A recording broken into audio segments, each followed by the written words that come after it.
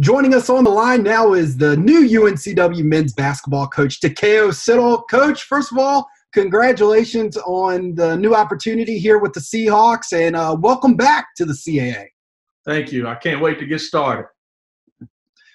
Coach, you spent time, like we said previously, at UNCW. What was it about the opening at UNCW that made you want to pursue it? You know, for me, this has always been a dream job, and I've always wanted to be in Wilmington at UNCW, even as a player. I wasn't good enough as a player, but was able to come back and be an assistant for Kevin Keats for 3 years, and always wanted to come back and be a part of Seahawk Nation. And Coach, obviously we're in an unprecedented situation right now with the pandemic. I'm sure when you envisioned getting your first head coaching job, you'd be, in front of, the Seahawk Nation and players and be able to kind of confront them in person. But it's a little different right now. How are you adjusting to that, and what has kind of been the challenges with this so far? All of us are going through it. Not a lot of us are just getting a head coaching job and going through it, but we're getting through it as best as we can. I want to make sure that my players are safe. So the first thing I did when I got the job was contact them. I wanted to spend a couple hours on the phone just making sure they knew how excited I was to be their head coach and making sure that they were safe. We're all going through it, like I said before, so we're doing as best as we can, trying to navigate through it with recruiting and all the other aspects of the job. So we're getting there. Speaking of other aspects of the job, how has this affected you in building a staff so far? It hasn't affected me. I pretty much have everybody that I want to hire intact. Just trying to sift through it and making sure I'm staying in communication with those guys, and it hasn't affected me much. Coach, what will it take for the Seahawks to reach the heights that they did when you were coaching there previously? I think it's important that we take it one day at a time, and obviously we have to do the process of the day well, and that's going to be my biggest message to my team. We have to change their mentality and just doing the process of today well. And, we're going to harp on that as a staff, and we're going to focus on it one day at a time. And, Coach, from an X's and O's standpoint, I know you don't want to give too much away, but what is your coaching style? Obviously, we're very familiar with run defend, and there's been, little tidbits on social media about run defend part 2 now that you're back in UNCW. We definitely are going to run, defend, and win a lot.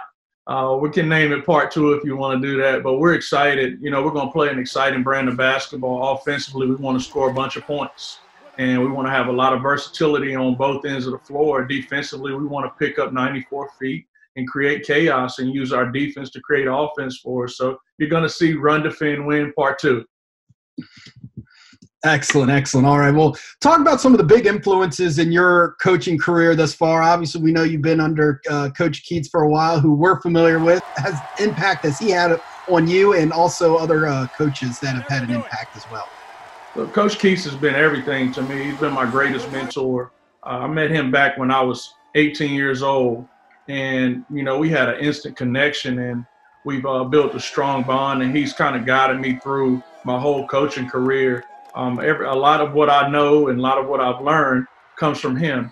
Chris Holtman has been a huge mentor for me as well, the head coach at Ohio State University. He's been huge for me. He helped me build my foundation when I started off as a 21-year-old assistant coach, unproven, but he took a chance on me, and he taught me the ropes and helped me build a solid foundation. So those two guys have been great mentors for me. Coach, what is your recruiting style or your recruiting pitch when you approach a potential student athlete that will be coming to UNCW? Obviously, I'm going to sell the city. I'm going to sell our tradition of winning. I'm going to sell the university, our facilities. I'm going to sell the beach because I have to.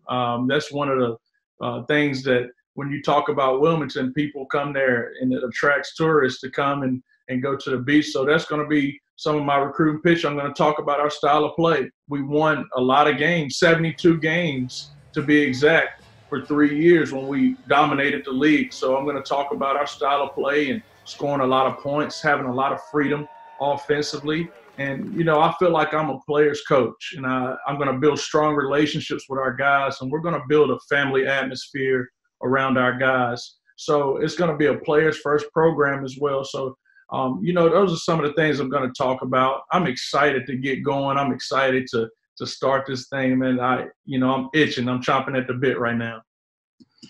Coach, you talked about the winning in your previous tenure there with Coach Keats. Just talk about how special that time frame was for you as a coach and what it will take for you guys, like you said, to kind of get back there and get back on track. It was the best 3 years of my life, being able to – we won 72 and 28, so we didn't lose a lot of games.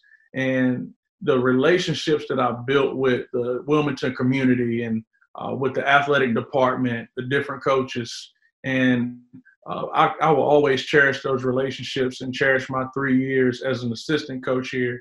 Now, I mentioned it before, I don't want to put too much pressure on our guys by looking ahead.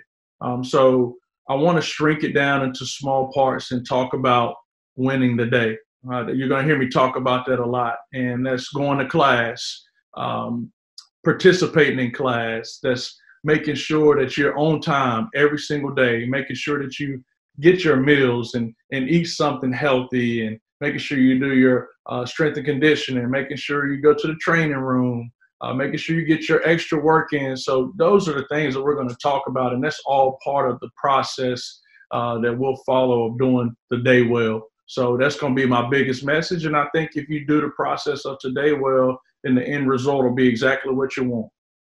All right. Well, Coach, thank you so much for joining us today. Stay safe and healthy along with you and your family and your team through this time. And we look forward to seeing the future of UNCW men's basketball. Run, defend, win, part 2.